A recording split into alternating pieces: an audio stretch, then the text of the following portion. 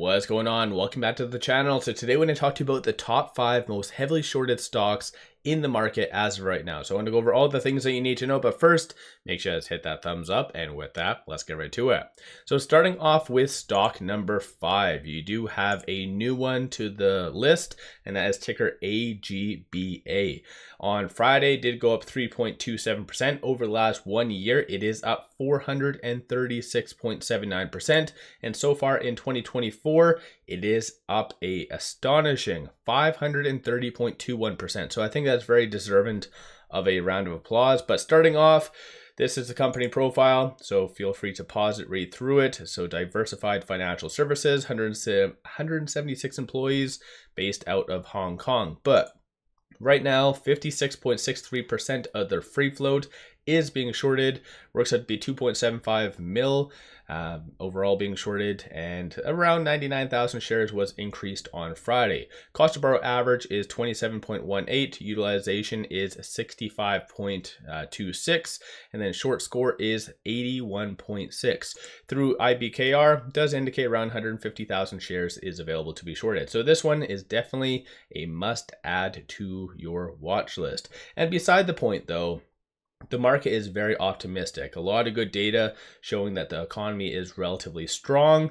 And so in theory, you would assume that the market is going to continue to propel higher. And a lot of companies or entities that are shorting will have to kind of cut their losses and mitigate some of their risk. And usually it's kind of in their heavily shorted stocks. That's where they're going to be cutting. So even more reason to add these top 5 to your watch list. So again, this is stock number 5. Moving over to stock number 4, a very popular retail stock, and that is Bowlero Corp, tickers BOWL. Friday did go up to 5.01%. Over the last 1 year, it is up 16.25, and in 2024, it is down 15.61. Like I said, I'm pretty sure a lot of people know what this company does, but this is it. So feel free again to pause it and read through it. But 58.11% of the free float is being shorted, works out to be 11.37 mil. 88,000 shares were increased on Friday. Short score 89.79. So again, the higher the number, the higher the likelihood of a squeeze happening. Cost to borrow average is 12.81%. And just want to draw your attention. So shares on loan 8.32 million versus 11.37 million. So a very clear indication that there is naked shorting happening with this company. But of course, SEC won't really do much all about that. But shorts generally have been returning quite a lot over the last little bit. So it looks like it peaked at roughly the 90s in February. So that's what the percentage was. So yeah, shorts have been slowly returning. Of course, like I said, over the last 1 year, it is up 16 or whatever it was percent. So this is one to add to your watch list. Through IBKR, it does indicate around 100,000 shares is available to be shorted. Moving on to stock number 3, that is ticker TSAT. This one was on the list last week. On Friday, it did go down 1.45%. Over the last 1 year, up 6.67%. And in 2024, up 30%. And since my last video, which was last week, of course, this stock didn't squeeze, but it did go up slightly, so 0.44%. But this is what they do. Feel free again to pause it. It is based out of Ottawa in Canada. Alternative carriers, 490 employees, but 62.99% of the free float is being shorted. Works out to be 276.92 thousand shares. On Friday, shorts increased a small amount, so around 2,000 shares. Cost to borrow average 6.37, and then short score is 75.28. And again, through IBKR, around 200,000 shares is available to be shorted. So add this one to your watch list as well while you're at it. Stock number 2 is a very popular retail stock again, and that is RILY Financial. Friday did go down 3.56% over the last 1 year, down 87.49, and in 2024 down 76.8. This is what they do. So company profile, investment banking brokerage based out of good old LA. But 63.9% of the free float is being shorted. Works out to be 10.15 million shares overall are being shorted. On Friday, shorts returned around 21,000 shares. Cost to borrow average is 107.99.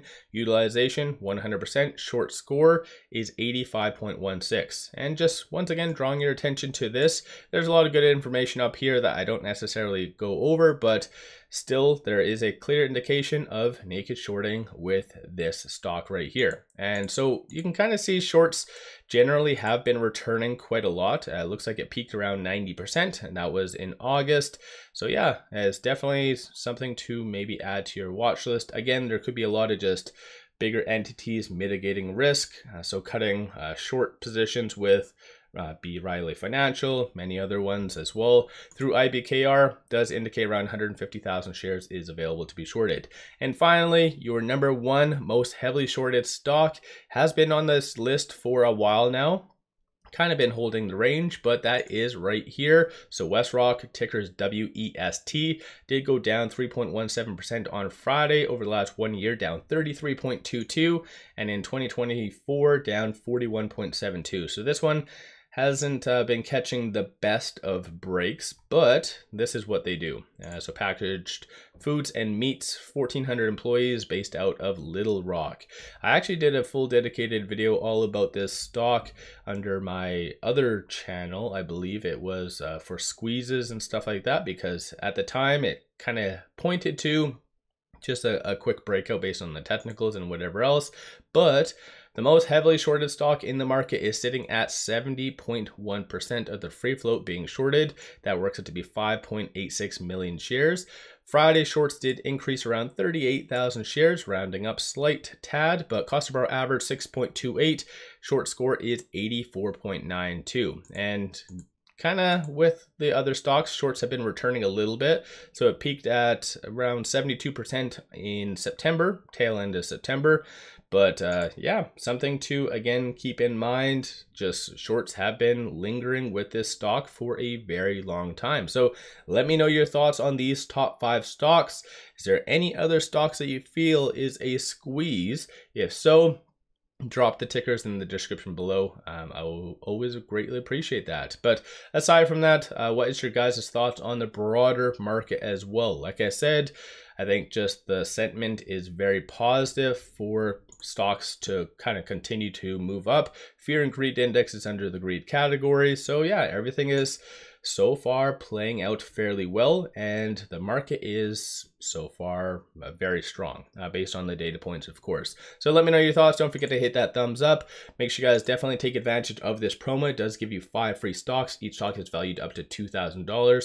As well, I did just launch my memberships for this channel, so take a look at that. I'll put that in the description below. So I greatly appreciate if you do like my content, support the channel, and yeah, the link is going to be in the description below for that as well. So with all that said, appreciate all of you guys watching.